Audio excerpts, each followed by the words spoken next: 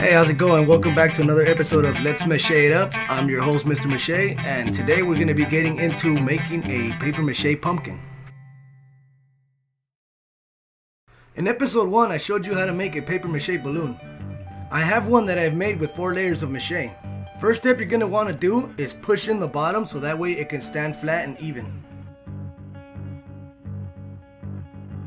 Next, using some general purpose masking paper, we're going to want to cut a sheet and then measure it to see that it can reach from top to bottom.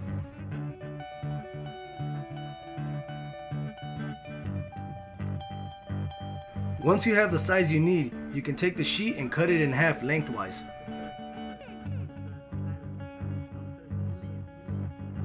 Next, we're going to want to take one of the halves and fold it in so that the edges meet in the middle.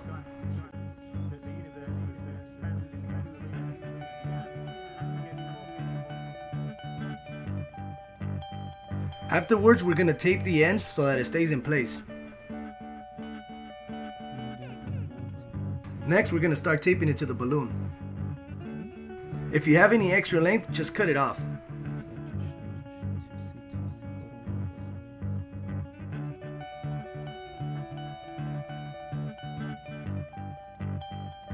Repeat this step depending on the amount of ridges that you want on your pumpkin.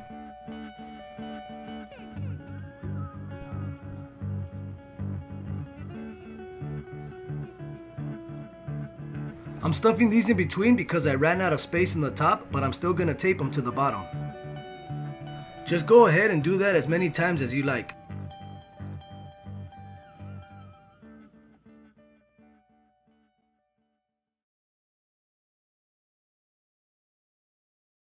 Next step, I'm going to take a sheet of paper and roll it up to create the stem.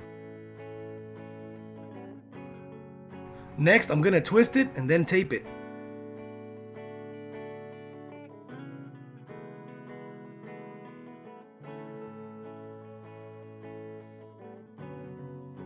Next, we're going to take this end, split it, twist it, and then tape it up.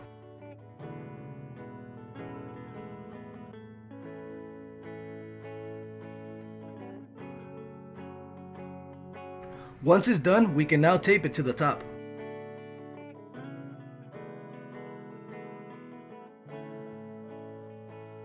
Once everything is secured in place, we can start putting on the mache.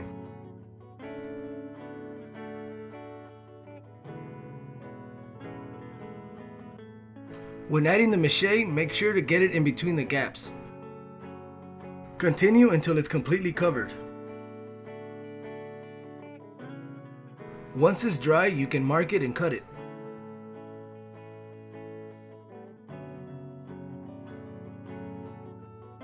Next, let's add some mache to reinforce it and keep its shape.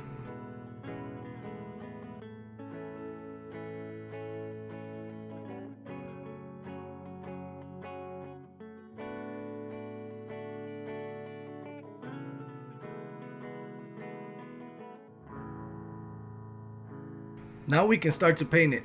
I'm going to give it a traditional look by using green and orange acrylic paints.